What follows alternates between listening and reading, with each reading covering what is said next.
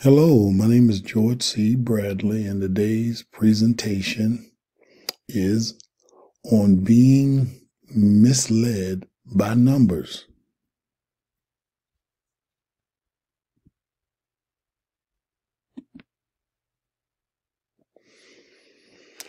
Being misled by numbers is a common pitfall in various aspects of life, from personal finances to public policy decisions. Here's why it happens and how to avoid it.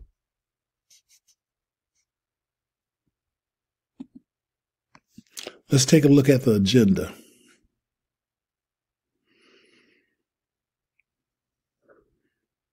Common pitfalls to avoid being misled by numbers.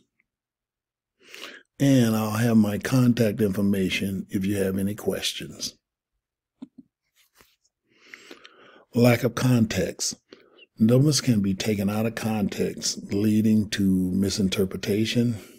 For example, a company might boast a 20% increase in profits, but without knowing the baseline or the industry's average, this number cannot be as impressive, may not be as impressive, or it might not be as impressive as it seems.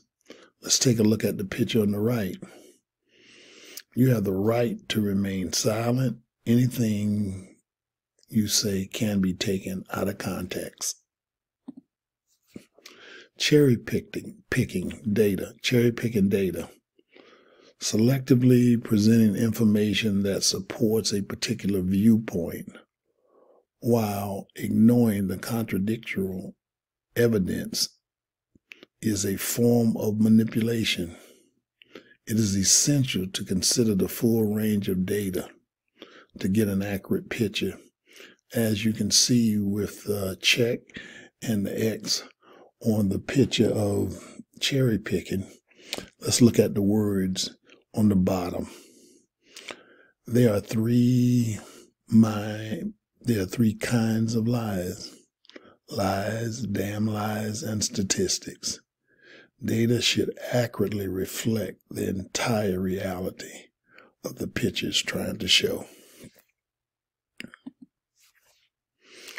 Correlation versus causation. Just because two variables are correlated does not mean that one causes the other.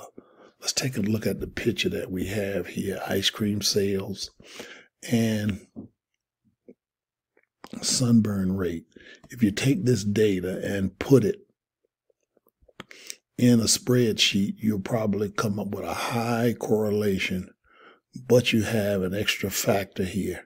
You have an influencer, the weather, the sun. The sun can influence the ice cream sales and sunburn rate.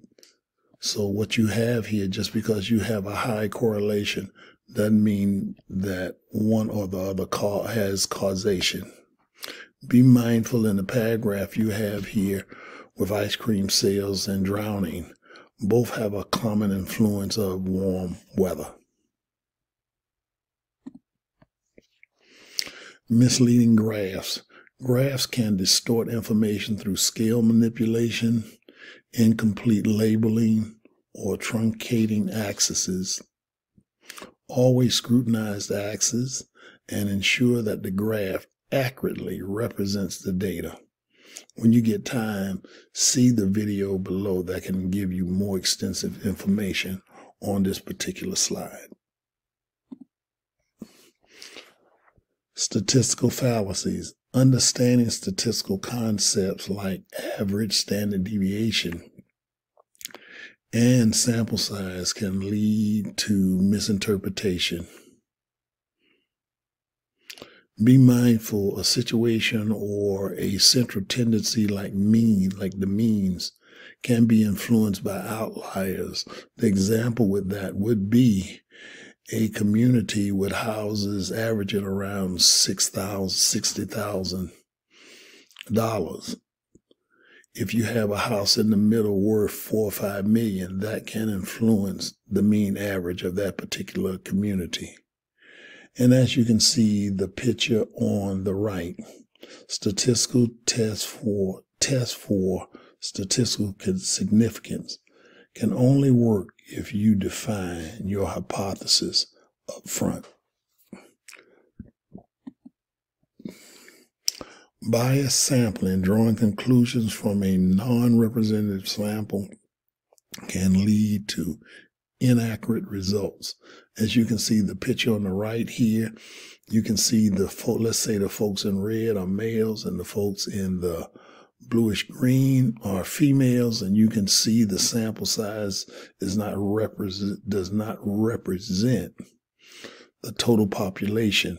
To get an accurate representation here, let's say you wanted to get 8 out of that total population and not have a biased sample, you would use a technique called stratified sampling. You would take the 7 and you would randomly select 4, and that would be from the men. You would take all of the females and you would randomly select 4, and you would have 8 as a total, and that would be a representative sample there for the particular population that you can see on the right. To avoid being misled by numbers, question everything. Be skeptical of statistics and ask critical questions about their sources, methodology, and interpretation. The picture on the right shows an ape and has the word intelligent.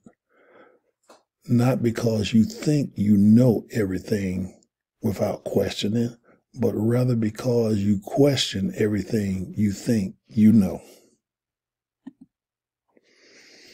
Seek multiple sources, consult multiple sources to cross-verify information and gain a broader perspective. Read many different sources. Please triangulate the information to come out with stronger facts. Understand the context. Consider the context in which numbers are presented to grasp their true significance. When you see the clock, the hand on the clock ticking, try to understand the gears that's manipulating it behind the scenes for a better understanding. Learn statistical literacy. Familiarize yourself with basic statistical concepts to better understand and evaluate data. As you can see, the picture on the right have children there. Please present this information as early as possible. Looking for compound factors. Consider other variables that might influence the outcome to avoid jumping to conclusions. Right here you have coffee and you have heart disease. And you have coffee, drinking coffee as an independent variable, and you have heart disease. And then what else can affect it? What other variable can be compound? There's a compound variable can affect it. Smoking, exercise. You have several other variables there. Please understand those to make sure that you understand the information between that might have another influence on that outcome. Being vigilant and informed you can navigate through a sea of numbers more effectively and make better decisions based on accurate information. Thank you. If you have any questions, please give me a call or email me at the information to the right.